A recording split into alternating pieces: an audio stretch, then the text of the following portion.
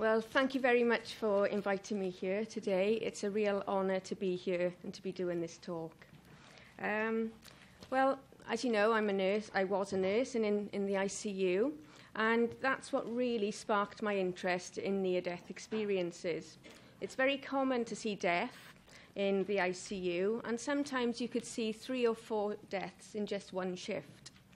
But it was a particular patient, a connection I made with a patient who was clearly dying, that made me question what happens when we die.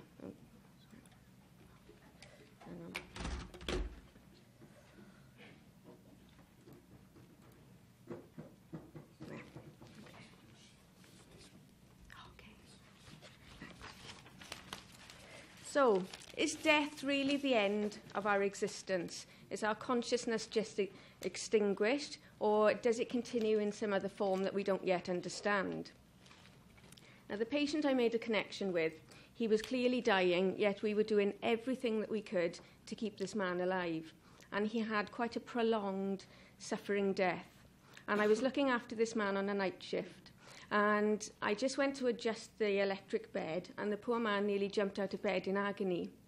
And he couldn't talk because he was connected to a ventilator via a tracheostomy. But he mouthed to me, "Leave me alone, let me die in peace." And our eyes connected, and it's as if I could understand exactly what this man was going through. And I became very depressed as a result of this, and it really upset me. And I thought about this all night long. And when I returned home in the morning, I couldn't sleep because he was on my mind. And I phoned work about 11 a.m. and they said that he died about 2 hours after my shift had finished. So that set me on a real journey, really, and that's what really captured my imagination and captured my interest in these experiences. So I looked for any nursing courses that were available to help me to care for dying patients in the ICU, but there was nothing. It was all geared towards palliative care. So I started reading about death, and then I came across near-death experiences. And I thought, wow, these people are telling us that death is nothing to be afraid of. And I think my scientific training as a nurse had sort of conditioned me into believing that these were some sort of hallucination. So I was working in the ideal place, so I decided I was going to undertake my own study. So one of the questions I wanted to ask was,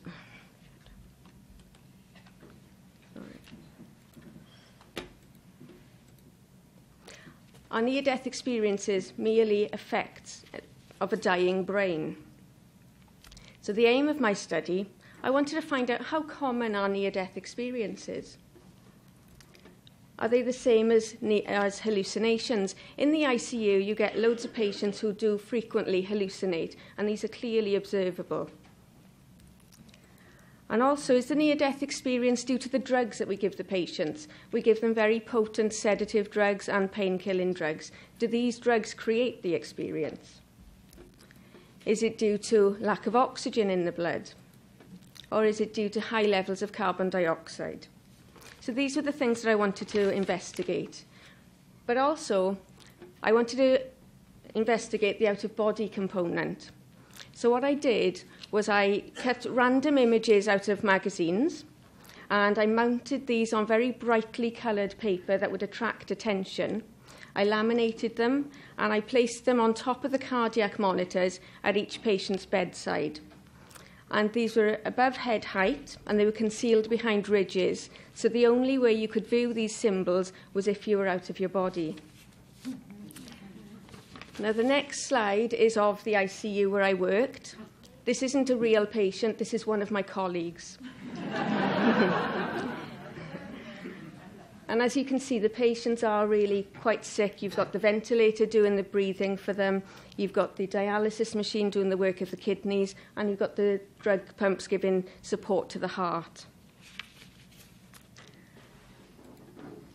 I did a 5-year prospective study, and it started in 1998. And the supervisors for the research, I was really lucky. I had Dr. Peter Fennick and also Professor Paul Badham, who are both experts in the field of near-death experiences. I couldn't get any funding from the UK, but I was lucky enough to get my university fees funded by the Lifebridge Foundation in New York. So the tools that I used the Grayson Near-Death Experience Scale. This is a 16-point multiple choice questionnaire with a minimum score of 0 and a maximum score of 32. And then if a patient scores above 7, it indicates that a near-death experience has occurred. I also use an in-depth questionnaire and also a follow-up life changes questionnaire based on that used by Professor Kenneth Ring. So the types of illness that we get in the ICU, I worked in a general ICU, so we get all kinds of cases. We get cardiac arrest, we get medical emergencies, we get trauma cases, emergency surgery, and also elective surgery. Now, my patient sample, there were 3 different samples which I'll explain to you now. Sample 1 consisted of the total number of survivors to ITU between January 98 and November 98. Now, not all of these patients came close to death, but I wanted to find out how common these experiences were. But what I found was at the end of that first year, because I didn't have any study leave, I had to come in early before my shift started to follow up the patients and stay behind at the end of my shift to go and interview the patients. So at the end of the first year, I was spending longer in the hospital than I was at home, and I was mentally exhausted and physically exhausted. So I revised my sample for that reason. So sample 2 consisted of the survivors of cardiac arrest throughout the whole of the 5 years data collection. And then sample 3, this was the total number of near-death experiences reported during the 5 years. I found that when I was concentrating only on the survivors of cardiac arrest, people who had a near-death experience but didn't have a cardiac arrest were also sort of speaking to me as well. So they're in sample 3. So I did my research. First of all, I would assess the patient. Were they medically fit? Were they confused, or were they too tired for me to interview? Then I would gain a rapport with the patient, and this was really quite easy because I was a nurse. It was easy for me to gain that rapport. And then I simply asked them the questions, do you have any memories of the time that you were unconscious? I then explained the research and I invited them to participate. And then I gained their written consent, and if this wasn't possible because of injuries to their hands or IVs, I got their verbal consent in the presence of my colleagues. I then asked them to complete the Grayson Near-Death Experience Scale, and then I conducted an in-depth interview which was tape recorded, and I transcribed this interview as soon as possible. And then I followed up the patients when this was possible, every 6 months or then annually, to see if there were any changes as a result of their experience. So with my results, in sample 1, there were 243 patients, and 2 of these reported a near-death experience, and 2 of them reported the out-of-body experience. Now, not all of these people came close to death, so I wasn't expecting a high frequency. But then when you look at sample 2, this sample was the survivors of cardiac arrest. It's a much smaller sample. There were only 39 patients, but 7 of them reported a near-death experience. So that was quite a marked increase in frequency there, from less than 1% to nearly 18%. And then sample 3, in the total of the 5 years, 15 patients reported a near-death experience, and 8 of them reported an out-of-body experience. So if you look, this is just a frequency of the elements that were reported, and the most common thing that my patients reported to me was meeting deceased relatives. Another common one was entering into another realm, and also the bright light, and also positive feelings of peace and calm and joy, and time distortion. So I'll talk a little bit about the most interesting case reports that I came across in the study. First of all, there was patient 11. This man had a very dense stroke. He was 53 years old at the time of his experience. Now, he had 2 near-death experiences while he was in the ICU. They were both very similar.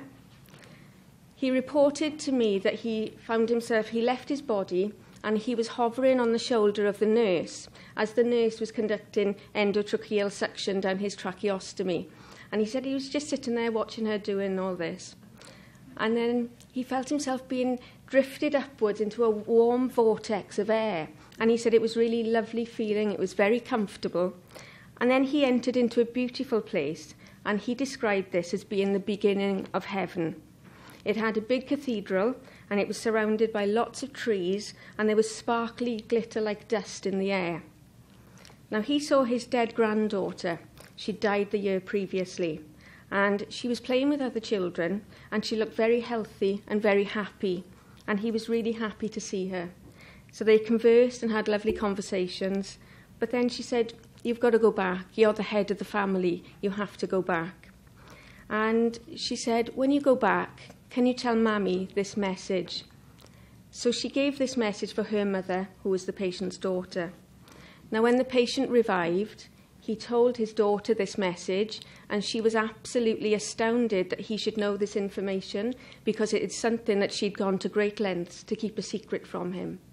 And this was verified by the patient's wife. So this is really interesting, because this man gained information in ways other than through the senses during a time when he was deeply unconscious. There was also the case of patient 12. He was a 23-year-old male, and he suffered major trauma. He was out on his cycle, and he collided, when he came down a hill, he collided with a car. And his injuries were so severe that he was not expected to survive. But he did survive, and I interviewed this patient, and he said that he could remember seeing his dead grandfather, and he was surrounded by a bright light. And then when he saw his grandfather, he knew that he was dead too. He kept also seeing a man who resembled John Lennon, and it's as if this man was protecting him. And he really felt peace and calm, and he wanted to stay there.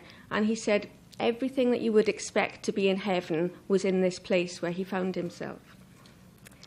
But also he reported hearing a song called "Everything is Going to Be All Right." And he kept this being played over and over in his mind all the time. Now, unbeknown to him, when his sister used to visit him, she would go home, and in her bedroom she would play that song over and over again. But she never played it at the bedside, only when she was at home. So he kind of picked up on that in some way. Also, this man had a fractured humerus, and because his other injuries were so severe, it was not appropriate to take him to the operating room to repair his fracture. So when he was discharged from the ICU to the orthopaedic ward, it was planned that he would have surgery to repair his arm. But the surgeon ordered a check X-ray prior to going into surgery, and he found that his arm had unusually healed very quickly, and he couldn't explain why this is so. So that really is in keeping with other reports of healings during near-death experiences. Not all near-death experiences are pleasant. Some of them are frightening. Unfortunately, these have been largely ignored, and there's far less about them in the literature than there is the positive ones. They have been tried to be explained away as confusional experiences caused by high levels of carbon dioxide or illusions created by anesthetics. But my research didn't support either of these suggestions. Patient 14, this lady collapsed at home and had a respiratory arrest, and she described this prototypical near-death experience, but she interpreted it in a very frightening way. On recovery, she described to me, looking down on herself, she said, "I can't explain this because I was up there and I was down there, both at the same time." But she also recalled floating towards a large expanse of water, and she could see a bridge in the distance. Now, she's very frightened of water, so she didn't want to go towards this bridge at all, but she could feel herself moving closer and closer, and she was getting more afraid. And then, as she got to the bridge, she heard these children's voices, and they seemed to be mocking her as if they were making fun. And she was really terrified of this. But then, all of a sudden, those voices just drifted away, and she woke up in the ICU, convinced that she had been dead. And patient 4, this lady had a cardiac arrest, and she had a terrifying hell-like near-death experience. During unconsciousness, she reported that she saw a lady with a straw hat on her head, sitting in a rowing boat in the middle of a lake. Now, she didn't recognise this woman, but she knew she was frightened of her and that she had to get away from her. And then she recalled colours and tremendous heat that came from these bright colours. There was a round wheel, and it was alight with these colours that gave off terrible heat and smoke. She was petrified, and when I approached her on the ward, she began crying. The more she spoke about her near-death experience, the more terrified she appeared to be getting. And in fact, she started crying so badly, she got to the point of almost hysteria. So I had to terminate the interview because she was getting so distressed. I went to follow her up a few days later, but unfortunately, she didn't want to talk about this again because it evoked so much emotion for her. And she died a few days later. So this clearly highlights that we need to do more research to understand why these experiences occur so that we can better psychologically support these patients. I also came across some very interesting end-of-life experiences or deathbed visions. First of all was patient 19. Now, deathbed visions are far less commonly reported in the ICU than they are on a ward or in a hospice, because in the ICU, as patients are dying, they're usually unconscious or they're in a drug-induced coma, so that leaves little scope for the natural dying process. But I was lucky enough to capture 2 very interesting cases. Patient 19 had been in the ICU for several weeks, well, several months actually, and it was during this night shift that this patient's condition deteriorated significantly. So we called his family in at 3 a.m. and they sat at the bedside, and his condition stabilised. So the family went home. And then about 20 minutes later, one of my colleagues drew my attention to the patient, and she said, "Look at him." And there he was, gesturing to someone, and he had a beautiful smile on his face, and he looked so happy. And he was mouthing the words, "What are you doing here?" as if he was surprised to see someone that we couldn't see. Now, a few days later, the family were very much aware of my research, and they came and approached me, and they said that during the following day when they'd visited their relative, he'd communicated to them that during the night he'd been visited by his dead grandmother, his dead mother, but also he was very surprised to see his sister, and he said, "What was she doing there?" Now, unbeknown to him, his sister had actually died the week before, but the family had not informed him because they didn't want it to set back his recovery. So that was a really interesting aspect of the case. And he did continue to have these visions for the next few days, and then he died shortly afterwards. And then patient 295 is quite interesting, because this man collapsed at home. He was resuscitated and he was transferred to the ICU. He was deeply unconscious and he was not expected to survive. A few days later, his family, also having heard about my research, approached me, and they told me that when he was admitted to hospital, they were in a big dilemma as to whether or not to go and inform his elderly mother, because she too was in hospital, but that hospital was about 40 miles away. Because he was so sick, they decided that they would make this visit. As soon as they approached the bedside of his elderly mother, she said to them, "I know why you're here," and I'll make up this name. She said, "I know why you're here. It's because of Tony. He's not well, is he?"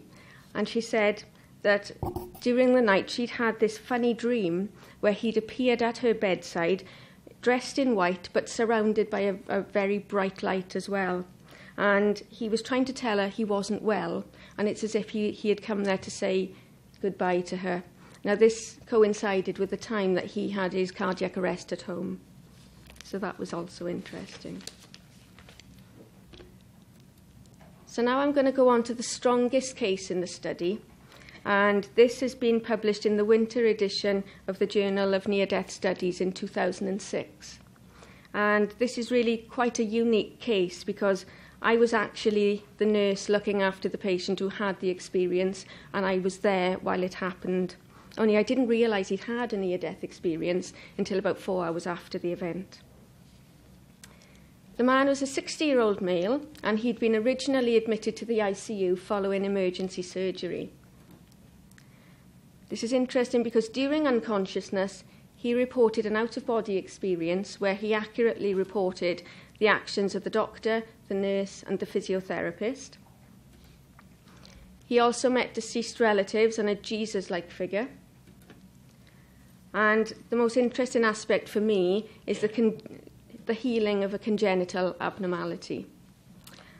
So I was looking after this man, and he was making a good recovery. And although he was still ventilated, the physiotherapist decided it would be a good idea to sit him in the chair because this helps with muscle tone and it's good for your posture, for your breathing. So we sat him in the chair, and as soon as he was there, I noticed his breathing pattern change a little bit. And then the monitor started to alarm to show that his oxygen levels had dropped a little.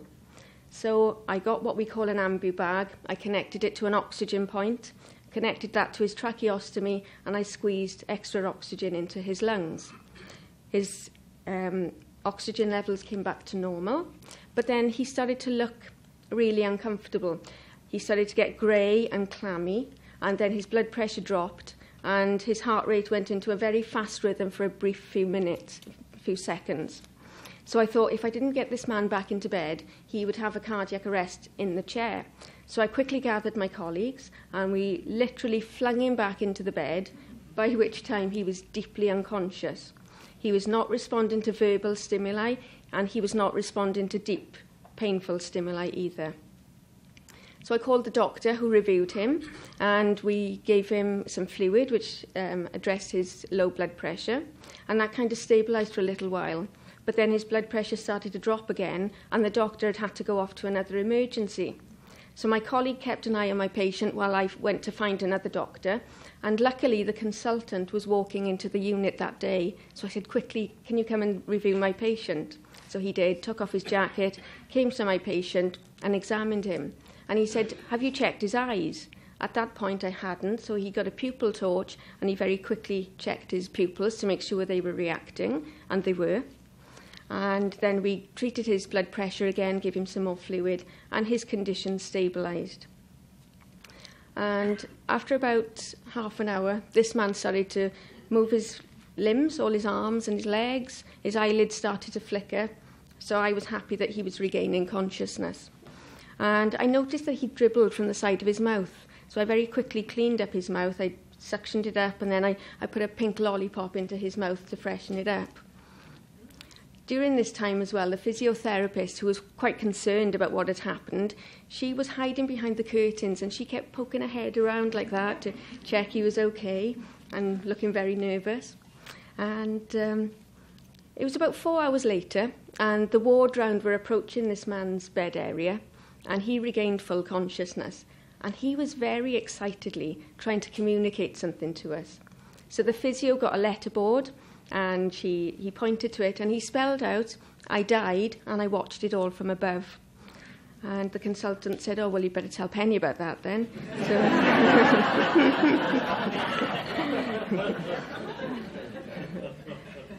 So I interviewed this man, and he reported to me a very accurate out-of-body experience. He reported being above his body, and in fact he thought he was higher than the ceiling, and it's as if the ceiling had disappeared. He was looking down on what we were doing to him, and he very accurately identified the consultant as having examined him, not the previous doctor who he'd been familiar with that morning. He also very accurately reported me cleaning his mouth and the way in which I did it. And he also accurately reported seeing the physiotherapist poking her head round the curtains, looking very nervous. And that was true. But he was deeply unconscious at this time, and his eyes were closed, except for the brief time when the consultant shone the pupil torch. But then he said he described what he felt like being in a very pink room, and he floated up to it. And in this room, he met his dead father, who was calling him. he also met a man, and he said, I saw this man, I don't know who he was, it could have been Jesus, but it's not what I'd expect Jesus to look like, because his hair was long and scruffy and needed a good combing. But this man also had very piercing white eyes, and he said, I was drawn to look at his eyes. And then next to this man was a lady, and he said, I wasn't quite sure who she was, but then he later identified her as being his dead mother-in-law, who he'd never met, but recognised from photographs. Now, all of his pain had disappeared. He was really happy where he was. His father was calling him to him, and he wanted to stay there. But this Jesus figure said, no, it's not your time. You have to go back. And as soon as he said that, he felt himself floating backwards into his body, and the image gradually faded before his eyes. And he said as soon as he was back in his body, he was in immediate pain. And it was such pain that he really did wish he had died. Now, the interesting aspect of this case is the healing of the congenital abnormality. This man was 60 years old at the time of his experience, and he has cerebral palsy. So his right hand had always been in a permanently contracted position like that. Now, when I followed this man up in his own home about 6 months after the event, he misunderstood one of my questions. What I was asking him, I said to him, was there anything you could do while out of your body that you can't normally do? Because some people report thinking of a place, say the pyramids of Egypt, and they can find themselves suddenly there. So that's the sort of thing I was getting at. But he misunderstood that question. And he said, oh, yes, look, I can open out my hand like this. And I've got some slides of this, because this shouldn't physiologically be possible. So this is the kind of position his hand was in before his experience. And that's from another view. And that's his hand now. So if you look, there's quite a contrast in before. Now, I asked the doctors about this, and I asked the physios, and they say this shouldn't be possible because this man would have had shortened tendons for 60 years of his life. So in order to open out his hand fully, he would have required surgery to release the tendons, but no such surgery was conducted. So how do you explain that? So we know this man's out-of-body experience was accurate, but were all of my experiences accurate? In total, in the 5 years, there were 8 people who reported the out-of-body type experience. So patient 10's was corroborated. I know exactly what happened, and he reported it very accurately. But then I came across patient 55. She was actually in the first year of data collection. And this lady reported that she could see an image of her face, and she was looking at this image, and she said there was a red tube in her mouth. And it's as if the image was trying to say to her, move this tube. So I followed up this lady. I went to the nurse who was looking after her, and she'd returned to the ICU following a surgery. And as she was returning from the operating room, this lady actually did have a tube in her mouth. But the tube is not red, it's blue. But then on further investigation, I found out that this lady was also receiving a blood transfusion, which was in her line of vision.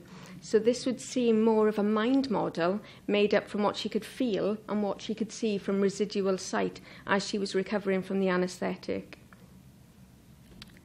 And then there was patient 16, and this lady had an unexpected hemorrhage in the operating room. And the original planned operation was abandoned for a different kind of operation. So she had a severe hemorrhage, and she reported to me seeing people in theatre gowns and masks all running around in a panic, which is correct. And she also saw people, she saw herself, and she described her skin being as white as the paper I was writing on. And this is true, she did lose a lot of blood during surgery. But there was one aspect of the case which couldn't have been correct.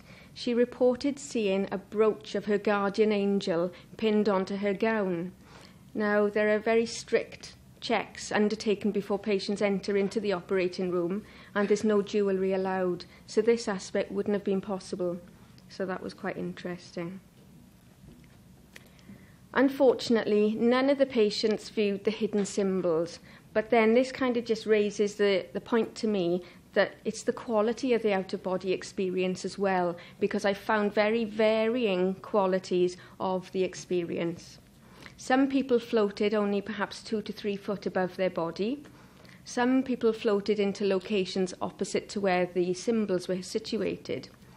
But there were 2 people who did have very good out-of-body experiences where they were looking around the room, but they did not see the hidden symbols, and they said they were so interested with what was going on in their body that they weren't looking for the hidden symbols. And one of the patients said to me, if I'd have known that there were hidden symbols there, I'd have looked at them and I'd have come back and told you what they were.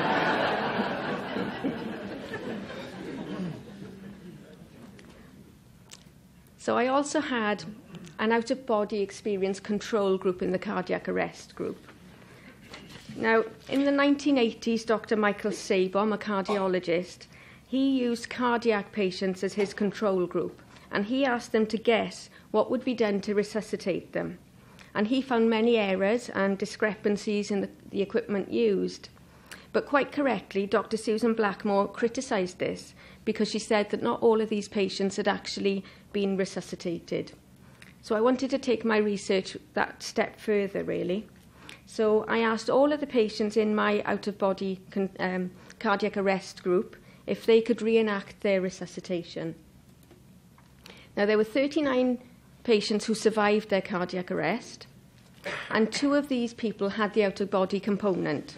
So there were 37 people in this group who did not have an out-of-body experience. So they were perfect for a control group. So could these 37 people reenact their resuscitation? 6 of them were not asked for various different reasons. Perhaps their condition had deteriorated or it wasn't appropriate. But what I found interestingly is that 26 of these patients, they didn't have a clue what we'd done. They couldn't even hazard a guess as to how they had been resuscitated. And in fact, some of them didn't even know that they'd had a cardiac arrest. I found 3 patients made guesses based on popular TV dramas. And 2 of them made very educated guesses. But what I found was that there were errors and misconceptions of what had been done. They were all under the impression that they had been DC shocked with the paddles, when in fact they hadn't. Most of them had just had the CPR and drugs. But the 2 who did have the DC shock, I asked them if they could show me where the paddles were placed on their body, but they showed me incorrect places. So they pointed to the shoulders or the tops of the legs, which was totally incorrect. So there was quite a contrast, really, between the out-of-body experiences that were reported, especially that of patient 10, and that with the inaccurate reports of the control group.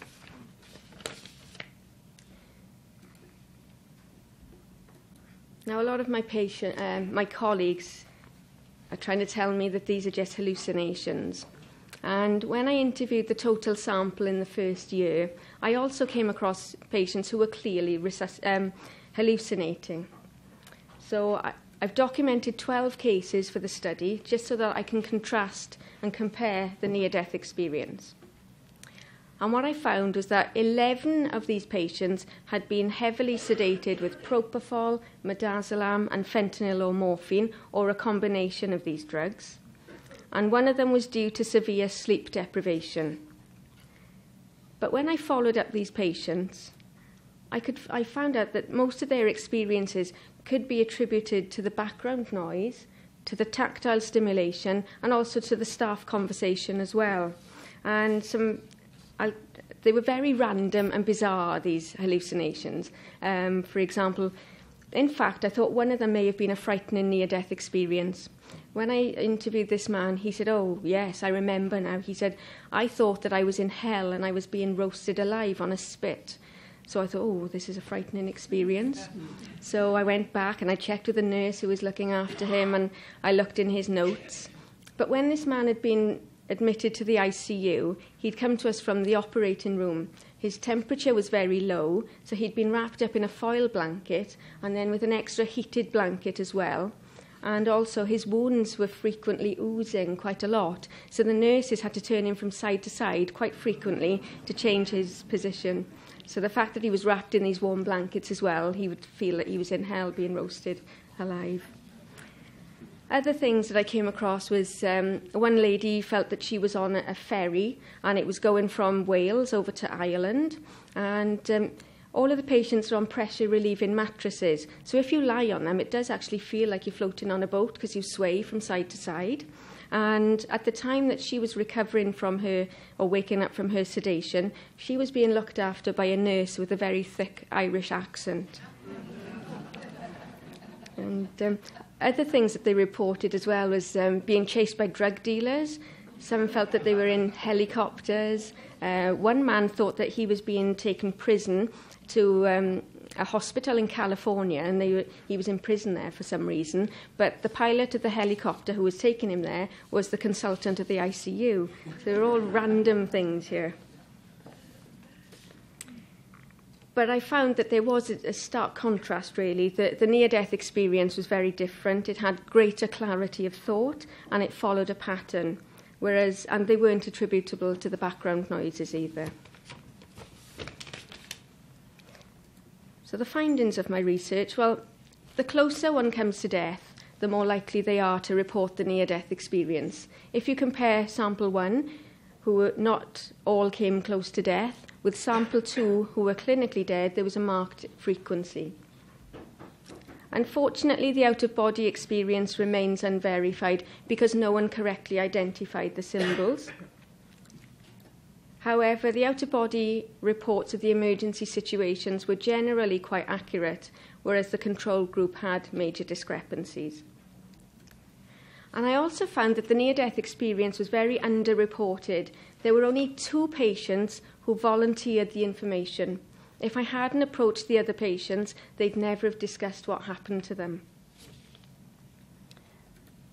And I found that some of the NDEs, they lacked narrative quality. When you read about them in the literature, very often they're very story-like.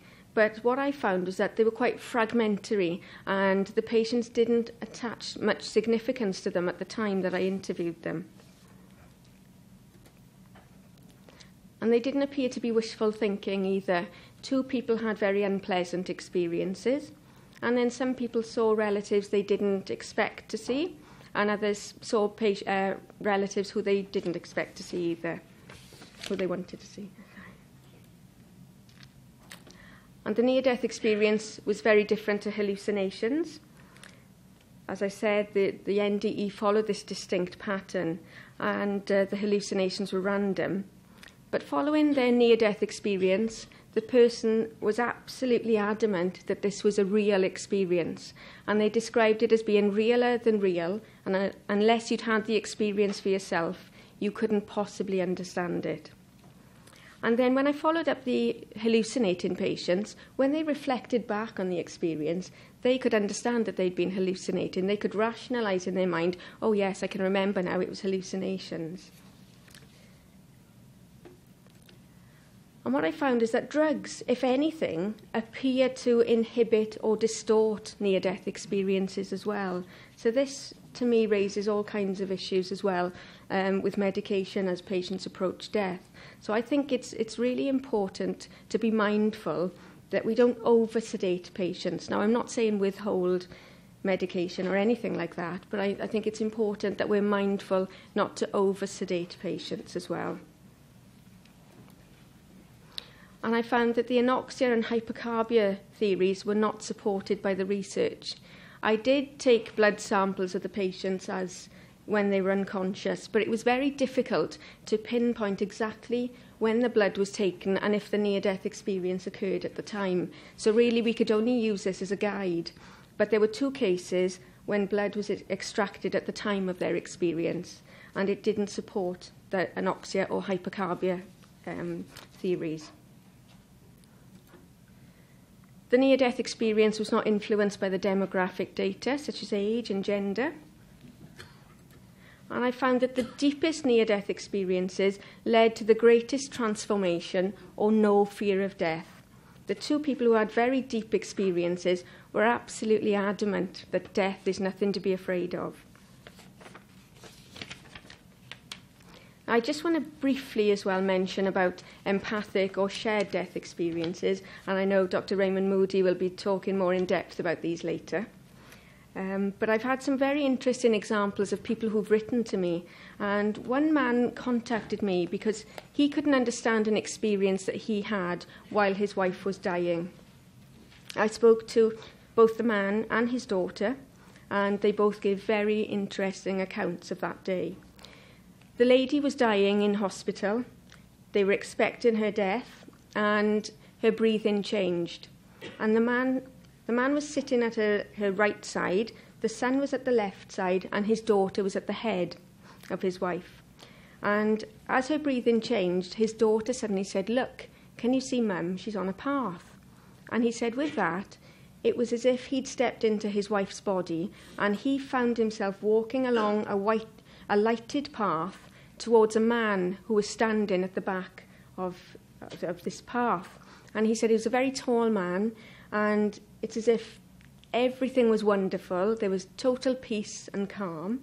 And his wife approached this man. His daughter watched him from a third-person perspective, and he was in his wife's body approaching the man. And then he said this man gave an all-welcoming embrace and a loving hug. And he said with that, the vision faded, and his wife had died. He found himself back in the hospital room. But he said to me, what should have been the saddest day of my life turned out to be one of great elation. And his daughter also said, as a result of what she experienced, she no longer fears death herself. And they were both quite concerned because they felt that the nurses may have felt them to be insensitive because their wife had just died. But they had these great smiles on their faces, so it was really quite a powerful experience for them. And also, this is quite unusual for a doctor to approach me. And she'd heard about my research, and she said, "I've had this experience, but I can't explain it. Maybe you can help me out here." She'd been looking after a lady in the community and had been doing many home visits. And as she was approaching death, she did more frequent visits. And she'd got to know the family well. And the husband had showed her a photo of her when the lady, as she was a young 9-year-old girl, stood next to her father and a big black dog. And this is what the doctor said to me. "On the day the lady died, I was present. As she died, I had an overwhelming feeling that everything was going to be all right. I just knew that her father and the black dog had come to meet her. It was a very strange experience for me, and one that I just can't explain. I have over 18 years' experience of being a doctor, and I have looked after many dying patients. I have never before or since had such an overwhelming feeling with any other patient. It was a nice feeling, and it was as if the lady was safe and that she was being happily reunited with her father and her childhood pet dog." So clearly, something very interesting is going on here, and it's no longer acceptable to just dismiss these experiences. They're not just hallucinations, because these people at the bedside, they weren't close to death themselves, they weren't lacking in oxygen, and they were not on drugs. So many people say to me, "Well, what's the point in doing this research then, Penny? What are we going to learn from it anyway? We're all going to die." But I think we can really provide greater psychological support to people who have the near-death experience. It's so important that we acknowledge these experiences and that we are there for these people to talk to us.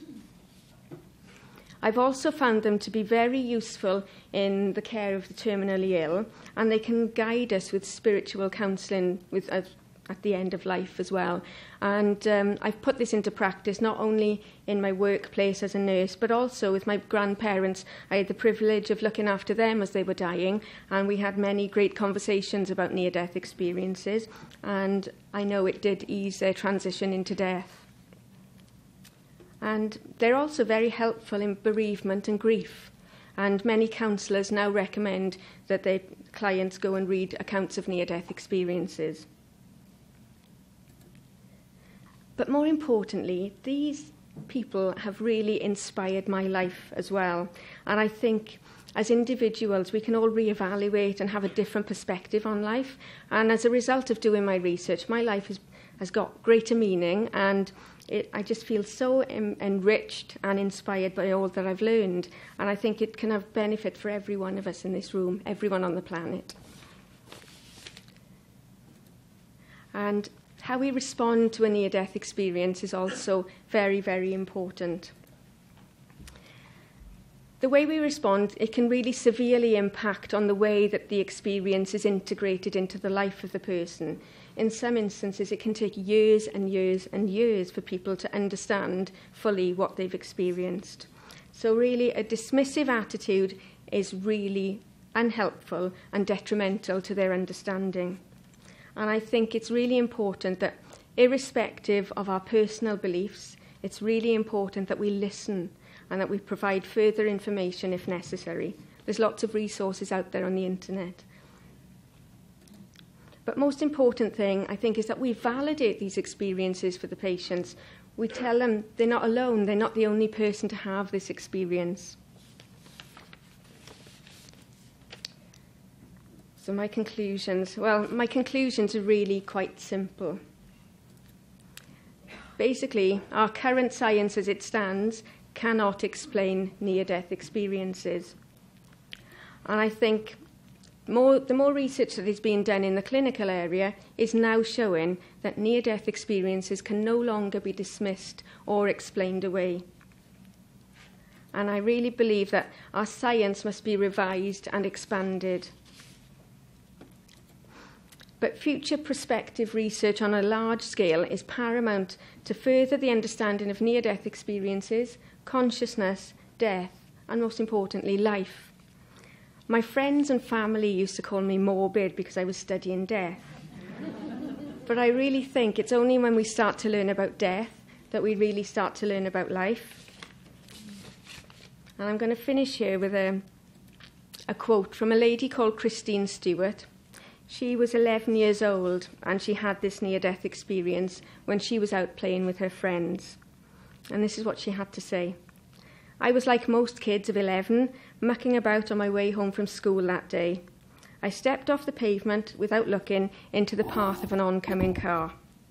I was thrown across the road and remember thinking it was going to hurt when I landed. I heard a loud snap and saw a flash, at which moment I began rising out of my body at great speed. I felt no pain as I seemed to lift higher and higher, and it became dark and I was still travelling rapidly. There was an overwhelming sense of being loved, like the whole universe loved me. I came to a stop in front of some sort of barrier, which looked like a privet hedge. There were flowers growing in the hedge, which were huge and much bigger than my head. Beyond the hedge, there were people looking out at me. They all seemed very interested. Then there was the lady. I call her the Shining One. She was so beautiful. I knew immediately that she was hundreds of years old, but had the face of someone perhaps in their 30s. I was happy to be there. The feeling of love and peace was beautiful. You must return, said the lady, although I never once saw her mouth move. I went to object, but at that point I found myself in a great deal of pain on the side of the road and the ambulance man and a huge crowd of people looking around me. I learned quickly that my experience was something that I should keep quiet about, because people looked at me strangely if I spoke about it. But I won't ever forget it, and as I grew older, I realised that many more other people other than myself had had a similar experience. The experience has helped me through some of the darkest times in my life. Death is not the end. And she says, my belief is that if everyone had a near-death experience, there would never be another war, no one would ever starve or be the victim of violence, and greed would become a thing of the past. So let's not ignore these experiences anymore. Let's hear what these people have to say and share in their wisdom and insight. I would like to thank all of the patients who are in my study and all of the people who have written to me and emailed me over the years. They have been my greatest teachers. And thank you all for your attention.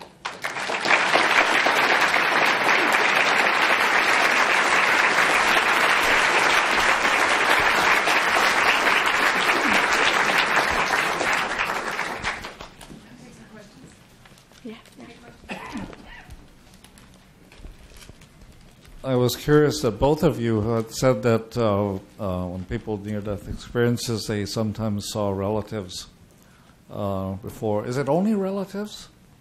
I've never heard anybody mention anybody except relatives or Jesus. Yeah, they can see, sometimes they describe a being of light, and sometimes this being of light could be associated with a person's culture. So, for example, people in the West would see images of Christ, whereas in the East, maybe a Hindu deity such as Krishna. Also, young children who have the experience, sometimes they see pets as well. But no friends or other people? Yeah, friends and relatives as well. Yeah, they can see.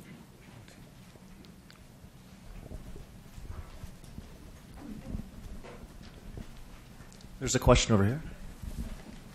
Both in Lecture 1 and in your lecture, you found that about 18% of post-cardiac arrest had NDEs. Since by definition we all are going to be near death, what is your hypothesis around the 82%? Don't know. Why is it that, yes, only a certain percentage report the experience? Is it that everyone has an experience, but they just simply can't recall the experience? I've had people write to me over the years, and some people were near death or had a cardiac arrest, but they didn't recall anything. But then later on, one lady in particular, she went into the operating room, and while under anaesthetic, she recalled an out-of-body experience and a near-death experience that had related to the previous time when she'd been near death. So is it that we all have these experiences, but we just don't recall them? We don't know at the moment. Since there's a lot of positive to the near-death experience as you've described it, and the first speaker, has it affected your own attitude about wanting? And is it, do you find people say, "I want to have one of these experiences"? Particularly the last quote that you put up there, and what's your response or reaction or thoughts on that? Yeah, it's totally changed the way I've lived my life now. These experiences, what I've learned from them. A lot of people say, "Oh yeah, would you like to have a near-death experience?" Well, I don't know if I'd be brave enough to sort of say, yes, I'd like to have a near-death experience itself, but I would like to sort of experience what they experience, but not in the context of near-death.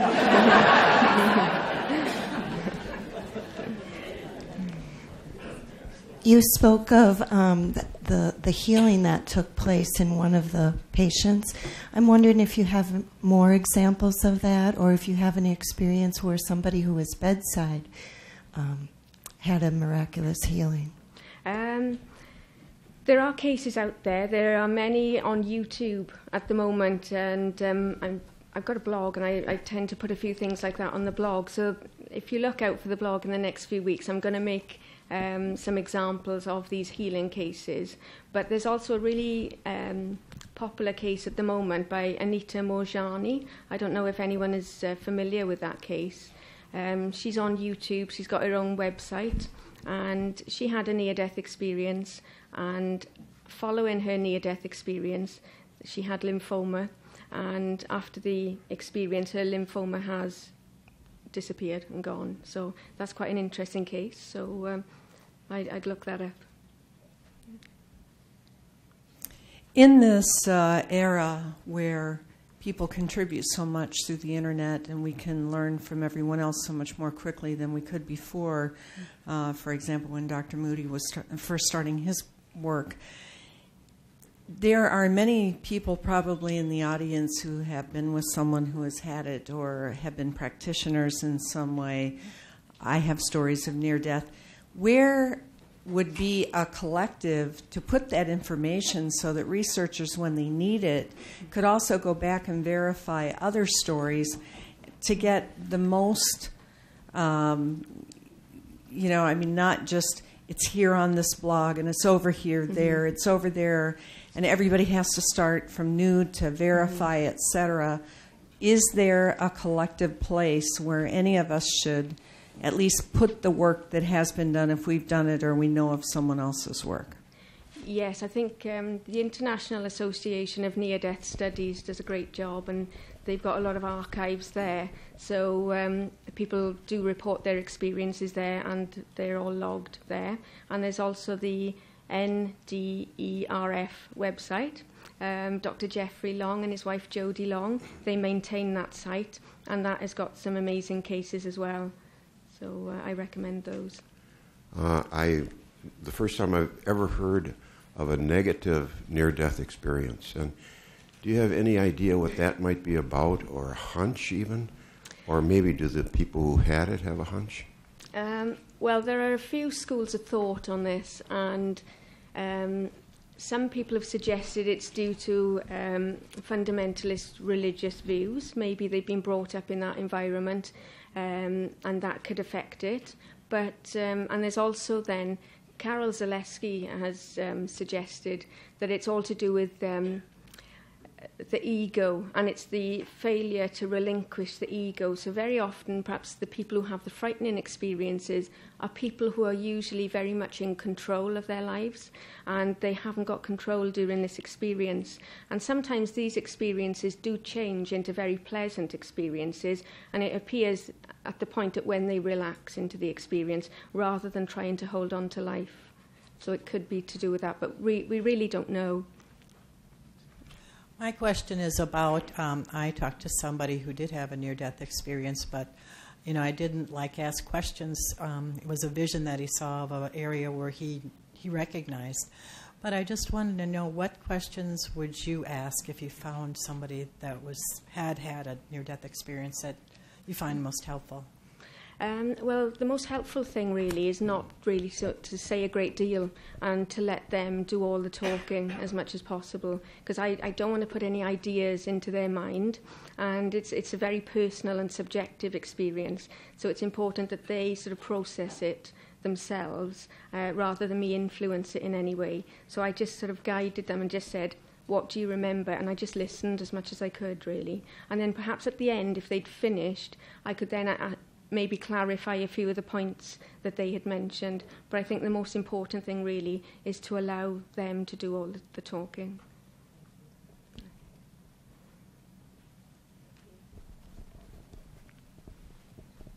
Thank you.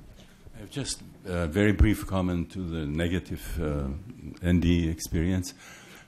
Chris Beige has a wonderful book which is called Dark Night, Early Dawn, where he actually has a chapter about this, and his idea is that it's related to a kind of interdimensional tunnel, that when we are born, we sort of go through a tunnel from one world to another, and then something similar can happen when we are dying, when it happens sort of in the reverse way. Right. Yeah. And there's a possibility of going through the tunnel fast into the light, but it's also possible to get stuck in like what I call the second matrix of birth, where there's a no exit situation, where people in psychedelic sessions would experience hell typically. Right. Yes. And I have just a very brief question which I wanted to ask actually before during the discussion. Have you seen that the disembodied consciousness perceives things in farther locations, or was it all limited to the room where it was happening? Yes, because in Bardo Tödel, when we die, we become the Bardo body, and according to the Tibetan Book of the Dead, the Bardo body can travel anywhere in the world.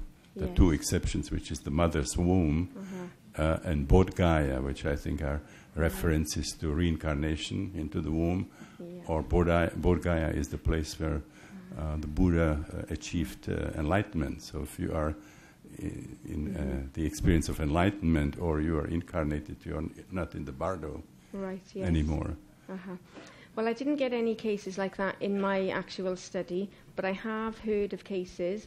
There was one in the hospital where I conducted my research, the other hospital that is the sister hospital, and one of my colleagues reported to me that someone had this near-death experience, and they left their body. They were downstairs in the emergency room, and they travelled about 3 or 4 stories up, and they found themselves in the maternity department, and they watched a baby being born and being named, and then they came back into their body. So when they revived and said about this, apparently the nurse had gone and made some checks several days later, and this was corroborated.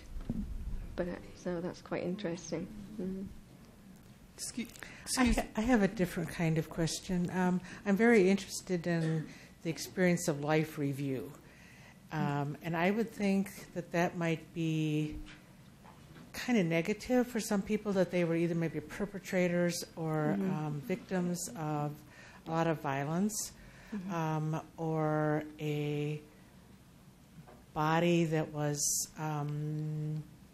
really painful. And it seems like that would influence their interpretation or their experience of the NDE. Yeah, well, with the life review, that's a really interesting aspect of it, really. Some people describe that when they look at their life review, sometimes they're accompanied by a presence. And it's almost as if this presence is there to give them comfort and guide them through it, because they look at their lives and they can see things that they did that they're not proud of, and they have to relive it. And sometimes they relive it from a third-person perspective as well.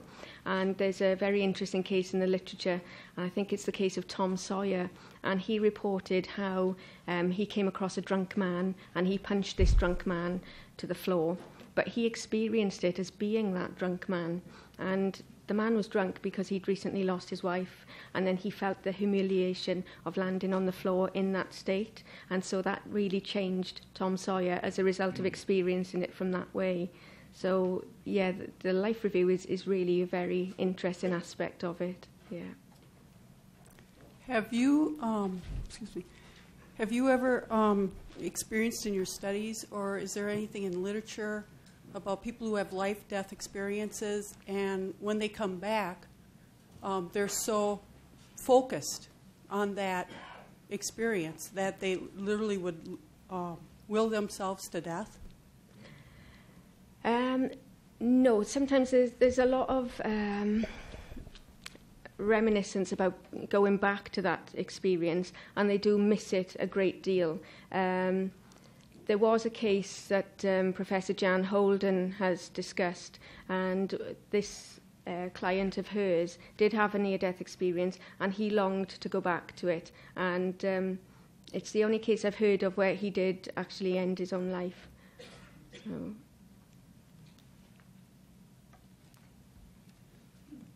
Can you practice to have a near-death experience?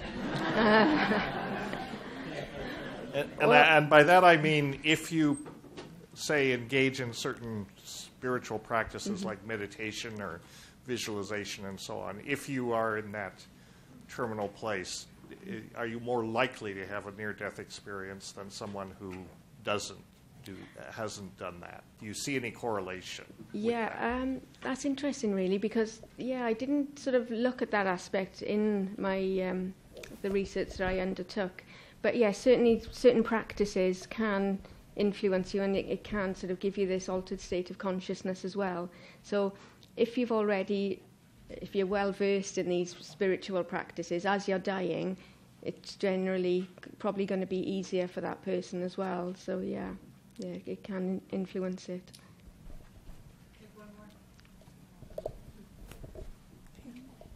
Hi, thank you. I really enjoyed the presentation. I was wondering if you think that the near-death experience could be either not determined or factored by the setting in which the person, either hospital or the 11-year-old who had the traumatic car crash or car, yes, whether that sort of changes or makes it the experience different. Well, when you look at things, altered states of consciousness, or people who perhaps take drugs and things, you have to take into account then the setting, the context, and people who are with you and things like that. But with the near-death experience, it's very spontaneous and it's very unexpected in most circumstances. So it didn't appear in my research to be influenced by the actual context or the set or setting at all. They were just spontaneous experiences for them. Yeah.